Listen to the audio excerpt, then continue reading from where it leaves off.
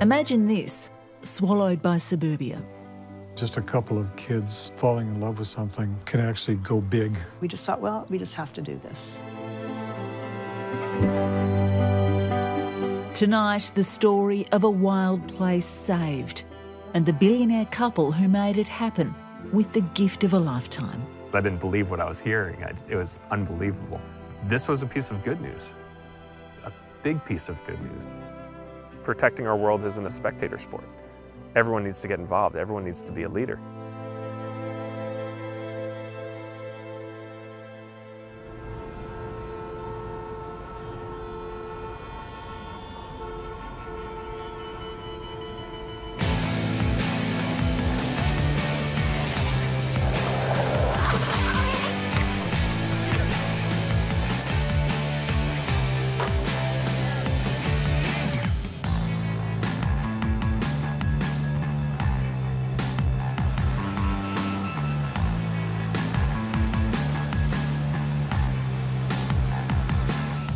California, close to 40 million people are crammed in here, 10 million of them in Los Angeles County alone.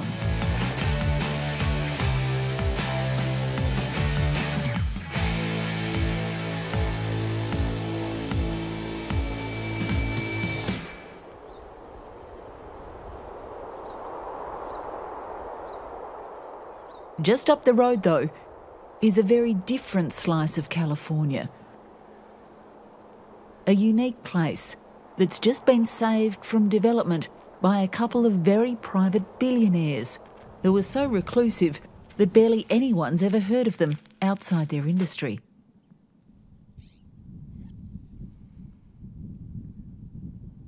It's truly a miracle that this landscape, this property, exists in its natural form still. Its special location and geography and this west-facing coastline and south-facing coastline and Point Conception just made for these conditions where there's incredible amount of biodiversity here, an extraordinary set of natural communities. So it was no surprise that people wanted to protect this. These spots are well known and coveted in the California surf community. And Mike Bell works for the Nature Conservancy, an environmental organisation that raises money to buy up tracts of land all over the world. Their policy of partnering with big business is sometimes controversial.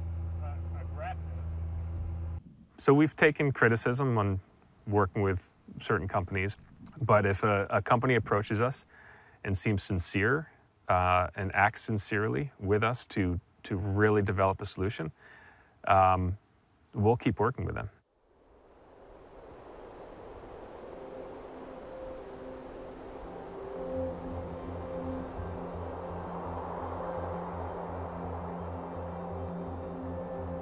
This place is not just a beauty spot and a haven for plants and animals. There are hundreds of sites of historic significance here. Spanish explorers called this headland Point Conception.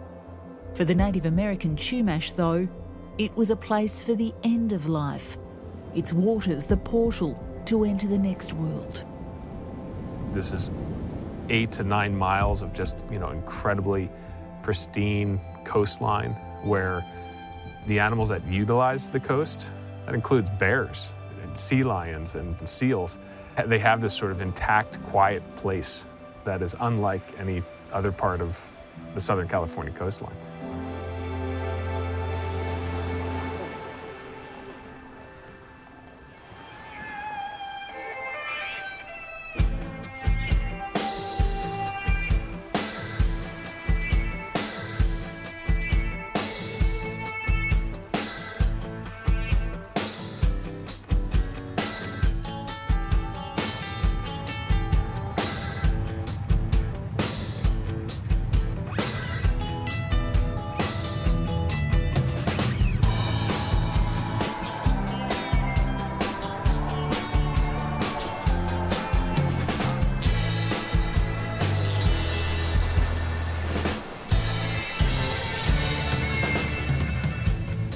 Jack and Laura Dangermond were barely more than kids when they drove along this same road, Pacific Highway 1, on their honeymoon and fell in love with this coastline, just like everybody else.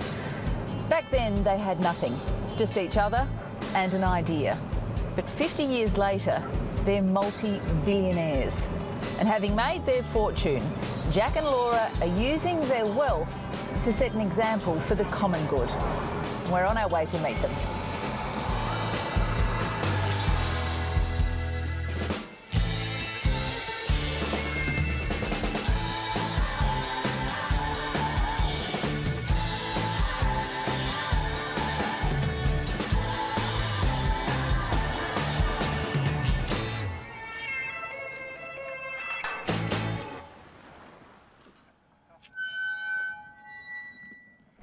Hey, Michael.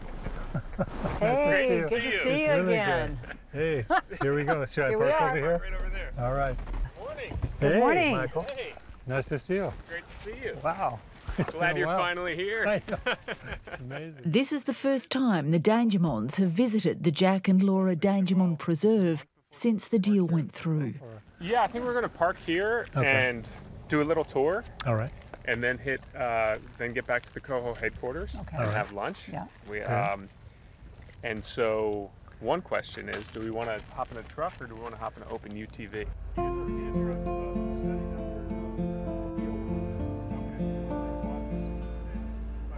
They spent their honeymoon camping just down the road 52 years ago. A couple of young, idealistic and broke students. Needless to say, we have great memories of the beach front there. And it was a place where I would say we both fell in love with that place. It's just spectacular. Now, all these years later, the gift of $165 million is the biggest ever received by the Nature Conservancy. Mike had a key role in clinching the deal. Finding Michael was a gift Finding Michael. because he's not a normal person. He's really extraordinary in both his passion but also his ability to organize and make things happen. I don't have any one word to tell you what Jack Dangermond's like. He's energetic, brilliant, tireless. Jack and Laura are visiting in midsummer as fires rage across California. The state's largest ever fire is burning, and Yosemite National Park is also threatened. It brings home the fragility and urgency of what they're trying to do.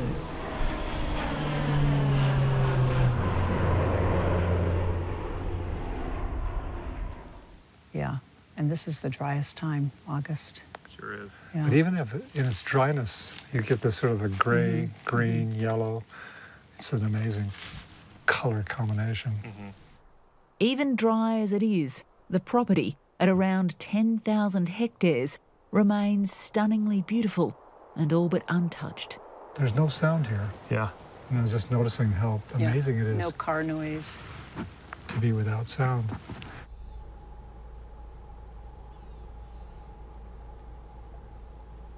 For more than 100 years, the land behind me was a working ranch, eyed by developers and eventually acquired by a Boston hedge fund, with plans to subdivide it for the rich and famous. But when the hedge fund ran into trouble with California's rigid environmental laws, the Dangermonds and the Nature Conservancy swooped, stunning the international conservation community. And that was always the plan, to grab attention. We chose, in this case, not to be anonymous because we hoped that we would get the energy from it. And I think that we are getting it.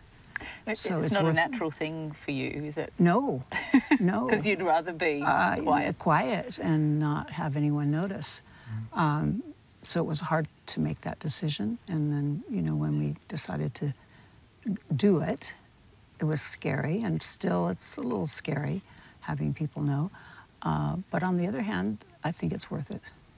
I do. And we only have a limited amount of time left to do these things. So I think we have to let people know. Time is running out. It's late in the day. It's not dark yet, but it's late in the day. And people are going to have to move to do this kind of thing in small ways and large ways all over the planet really quickly.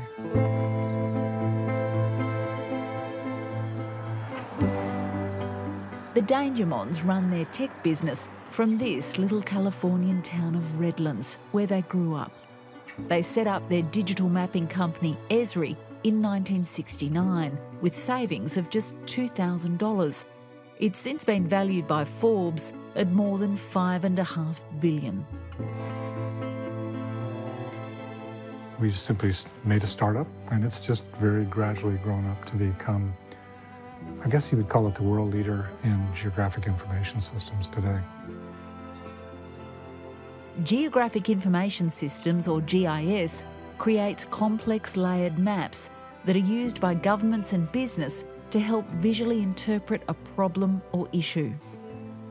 I like maps. They are kind of a language. They are the language of geography, the language of human activities, the language of understanding. So when you look at some text, you sort of understand through text an idea that somebody's trying to communicate.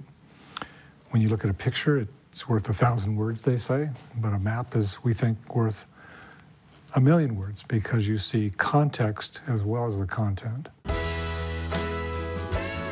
The Dangermonds came of age in the 60s as the Californian counterculture was blossoming.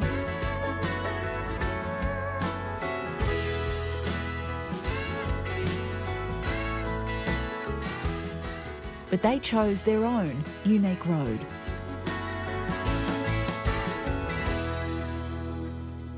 This thought occurred to us that our role is not to go to the right or go to the left or protest or act out. It's what is attractive to us is rational thinking, and that appeals to me. It appeals to Laura. I think it's really more her than me, you know, not being out there trying to be interesting, but being interested. So anybody can try to look interesting, how they dress up or whatever it is, but to be genuinely interested in helping other people be successful and do their work. This has, I think, been one of the big ingredients of our success. Helping other people be successful, because we have the tool to do that.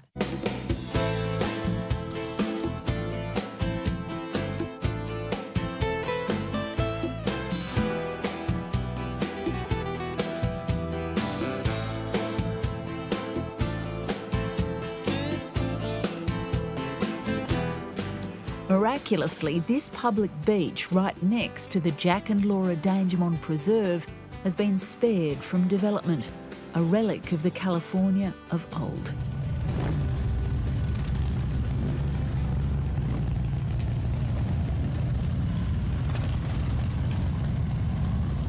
It's easy to see why people love this stretch of coastline. Thousands of families escape the rat race every summer, coming to this campground just next to the ranch for this beach and these world-famous burgers. Why don't you give your sister the price so you don't drop them? There you go. Thank you. Thank you. Yeah. Apart from this one public beach, much of the coast around here is privately owned by the wealthy, and that's controversial. The preserve's beaches will also be off-limits to the public, but at least the land will stay undeveloped. I like it because we got enough housing. We don't need to put up any more developments. I mean, anywhere they got a chance to put up a development, they shove something in there. So I like it. I mean, I would like it all just to stay how it is. It's beautiful. It definitely has a different feeling when you're here because there's nothing on the cliff. There's this shack and the ranger station, and that's kind of it.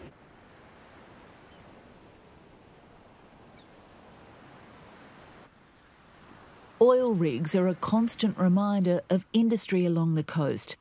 Tar spills onto the beach from natural undersea seeps. But in 2015, a corroded pipeline spilt hundreds of thousands of litres of oil into the region's protected marine areas.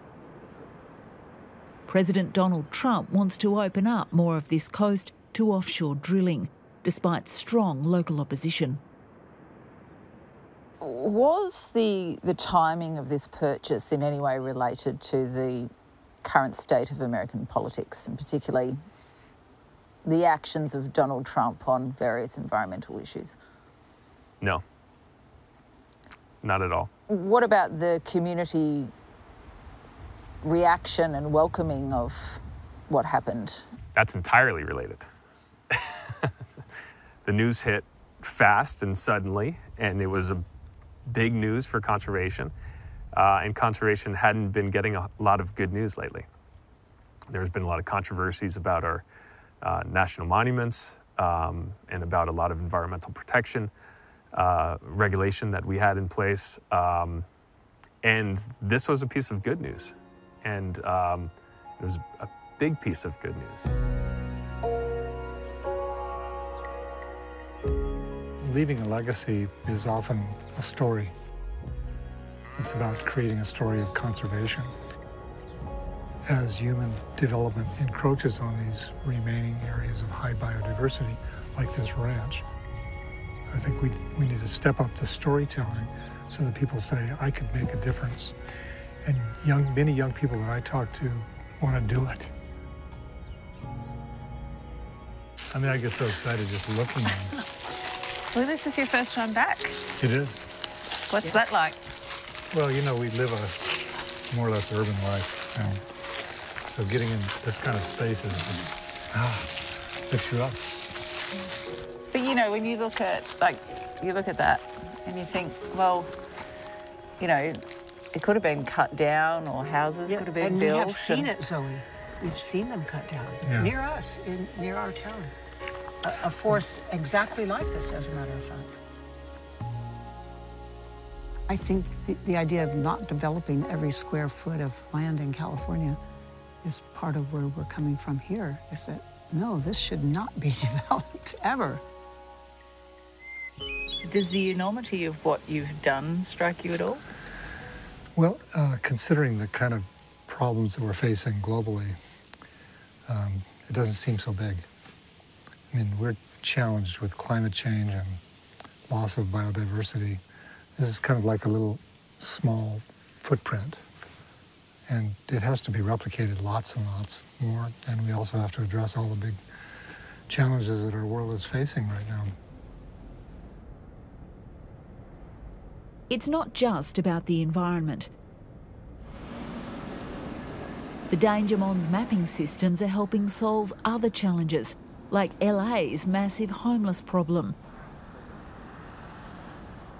More than 57,000 people, many of them young, are on the streets every night. With its partners, Esri has mapped 25 cities, collecting complex real-time data so that outreach and beds can be matched to people who need them. Having all that information available to policymakers leaves them no excuse for not making good policy. And good decisions. And good decisions. Yeah. It adds to the transparency of the way people behave. So if I really, in a social setting, like in a city or in a nation, if we have all the science there and people are still making stupid decisions, then you can call politicians or decision makers on the carpet, so to speak, because we've got documented evidence that this is the way, not that. And there's no excuse.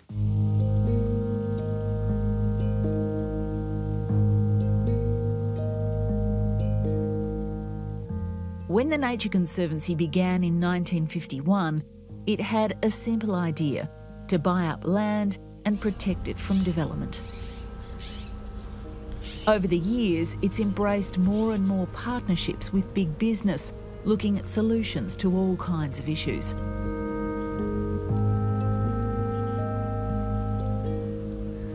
The environmental problems we have on this earth are profound. They're created by our own economic activity to provide for ourselves and our families. And companies and corporations play a big role in that.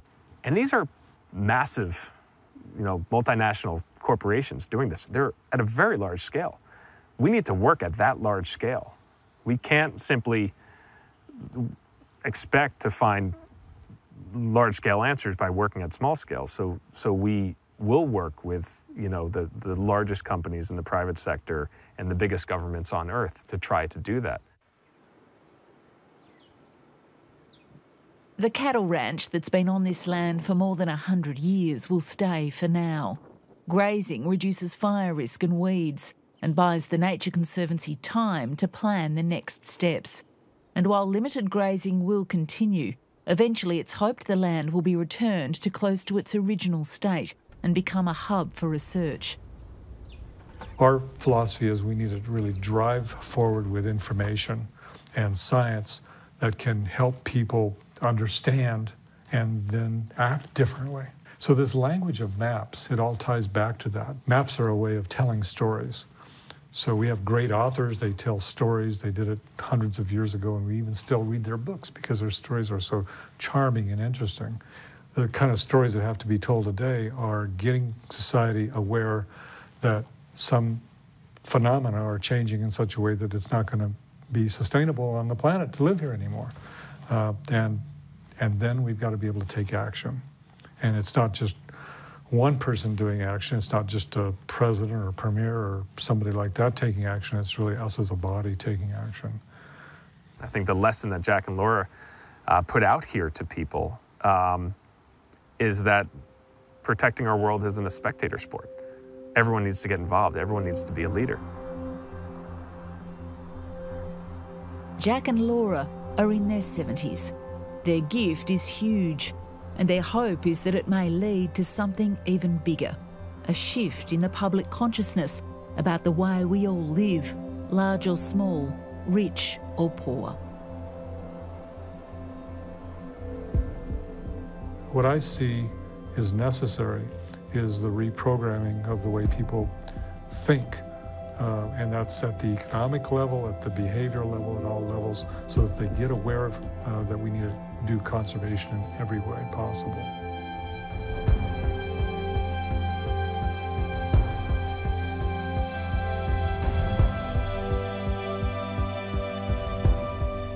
Plant one more tree, protect one more thing, play at all levels. This is the big copycat reason why I think we wanted to go public on it.